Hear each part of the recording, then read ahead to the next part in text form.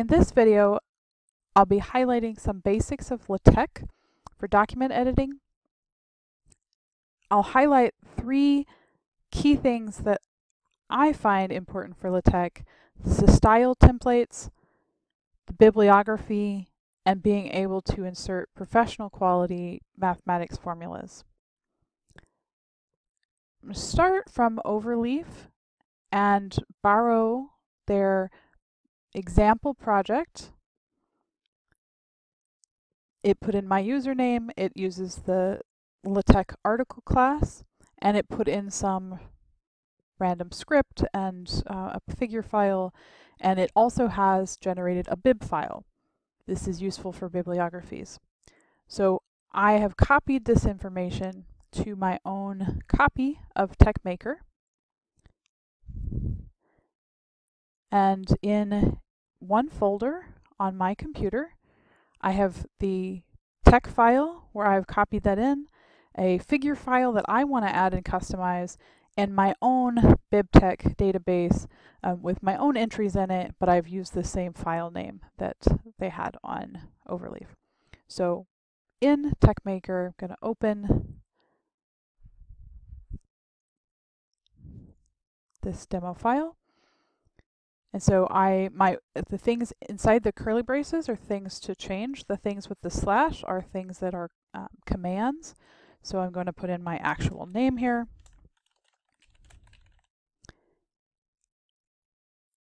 And I can use PDF LaTeX, or I can choose some of these different options. We can configure quick build, and there's instructions online about how to do that. Usually the options are LaTeX or PDF build or quick build, or LaTeX, PDF LaTeX or quick build. I'm going to do quick build. It doesn't like that I don't have a picture file named universe, so that's okay. And it did run it without putting the picture file in there.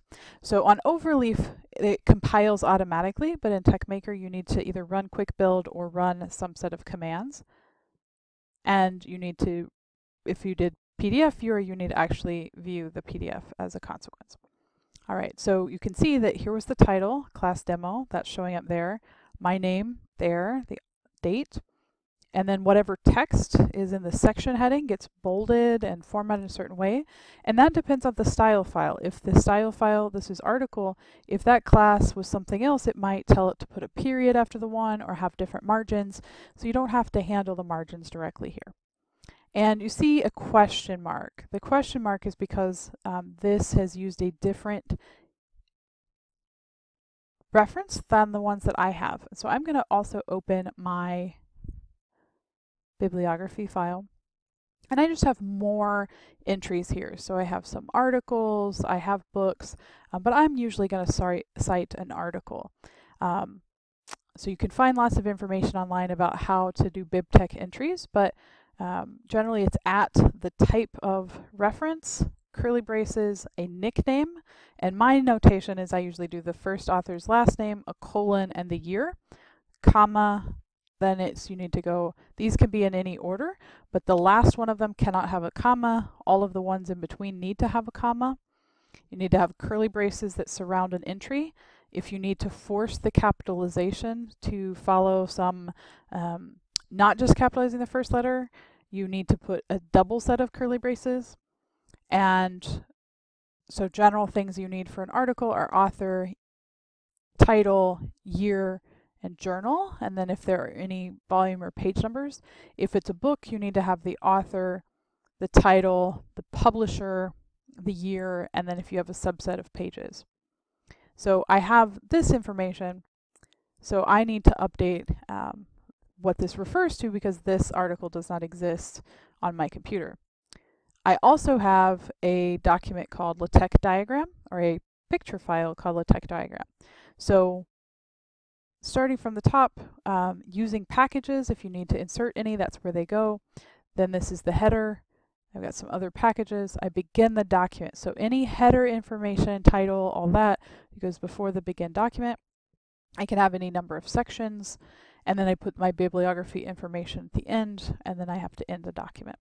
So in the figure, I can put in the name of my actual file, which was LaTeX_diagram, and I'll just check my capitalization scheme, capital T and capital X. So if I run that,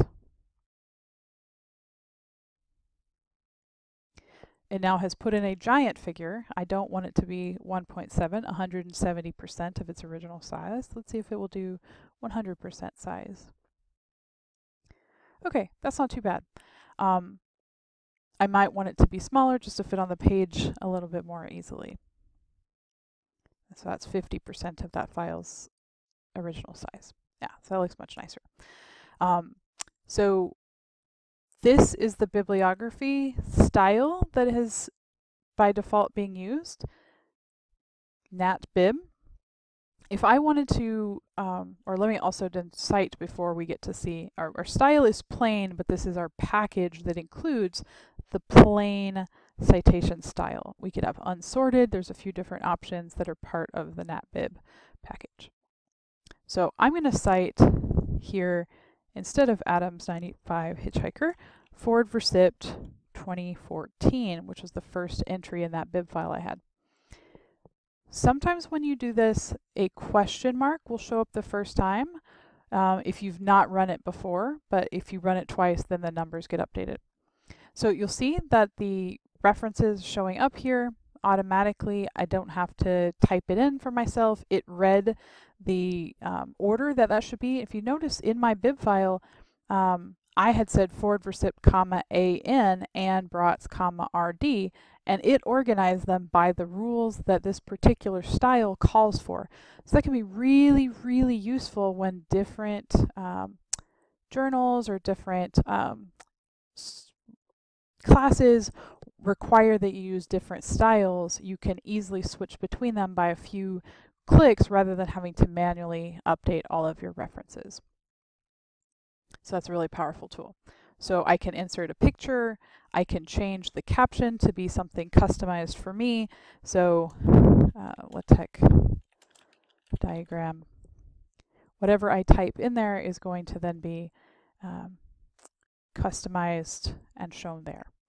I can also do cross-references and other things in the text, and LaTeX does a really good job of keeping track of the numbers of my figures.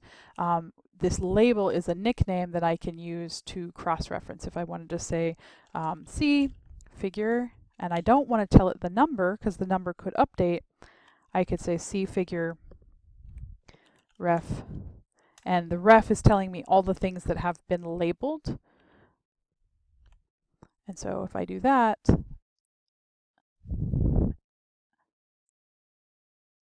it put in the number of that figure because it was labeled. Right. Your figure files, an important piece is if they have spaces in the name, it will do weird things to the captions. So choose file names that do not have spaces in them for your figures or your image files.